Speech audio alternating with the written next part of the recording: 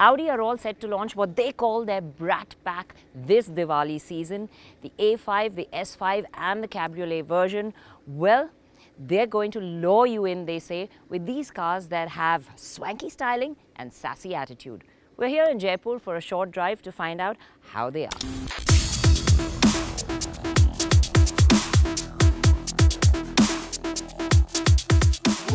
Well, if it's styling we're talking about, then I think the visuals speak for themselves. There are curves and contours all around that make it quite different, and sharp ridges down the bonnet that draw you to the front, making it look athletic. The angled headlamps that cut a ridge out onto the side, the frameless doors and the rake of the rear windscreen with the stylized tail lamps just add to the dramatic appeal of this car. Then of course there is the roofline that gives it a sense of occasion. It just flows over to the short deck of the rear.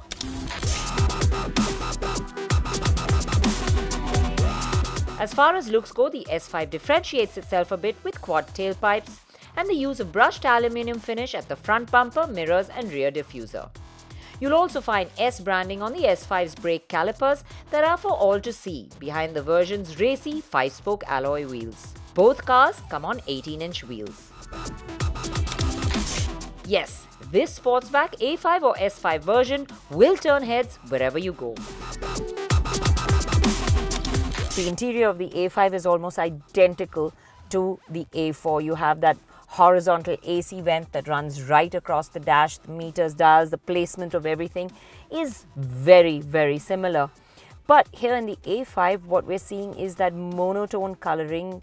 The trim level isn't a contrast color, and that makes it look a little more simple, a little more basic actually.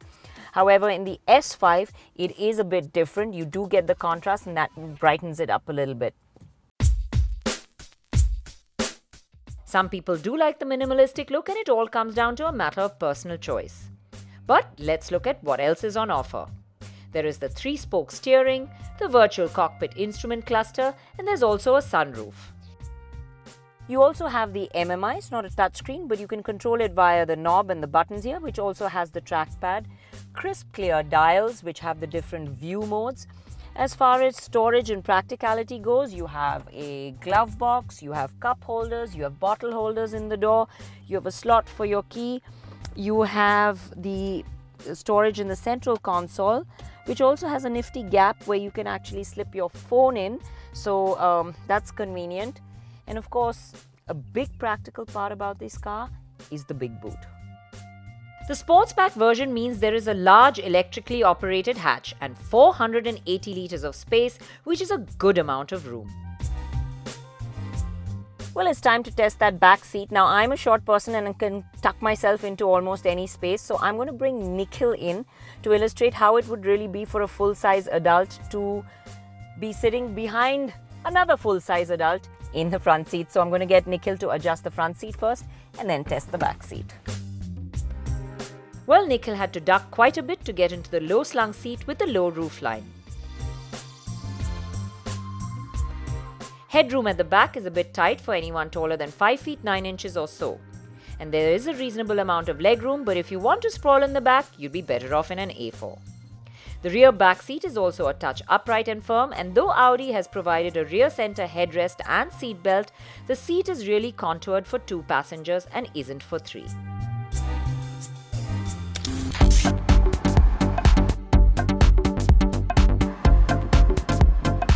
We began our short drive in the A5, which has the 2-litre diesel that produces 190 HP. The A5's diesel is really refined. I mean, it's difficult to believe that it is a diesel engine. It's smooth and it does have good amount of punch as well. Every time you put your foot down, you get a nice surge of power. The 2-litre makes driving effortless. It's eager to respond, and in general city or normal highway driving, you'll be more than pleased with its performance.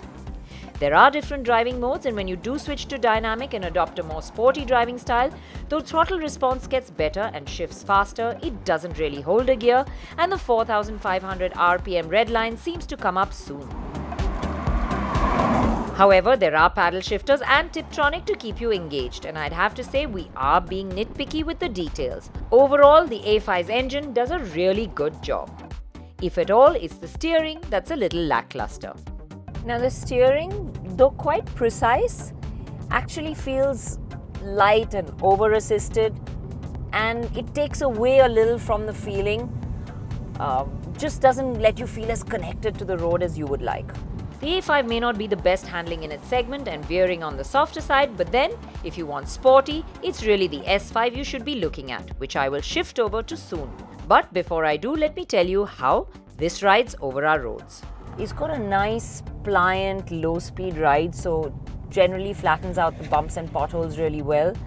But as you pick up the pace, the flip side is that you do get a little bit of movement with that softness. And with that, the time in the A5 came to an end. It was short, but I was not unhappy because up next was the 3-litre V6 petrol on the S5 that produces 354 HP and a whopping 500 Nm of torque.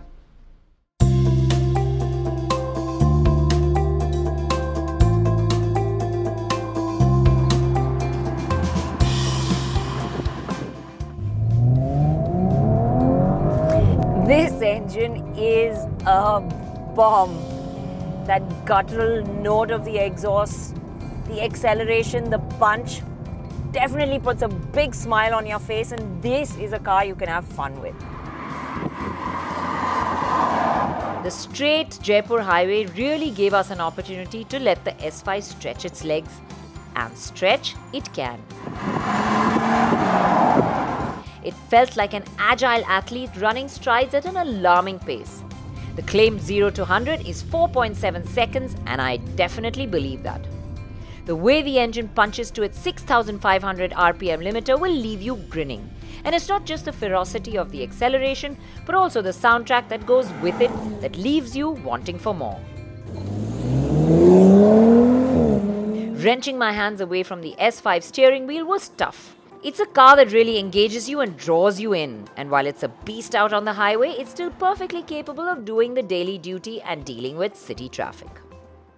Well, Audi have turned them the brat pack, and they definitely do have that attitude, and they definitely have the styling to draw people in. Will definitely set you apart as far as styling is concerned. But what I've really enjoyed with these two cars is the engines. The A5's diesel is extremely refined and smooth and punchy as well. But the S5's engine, that's a bomb. My heart goes to the S5.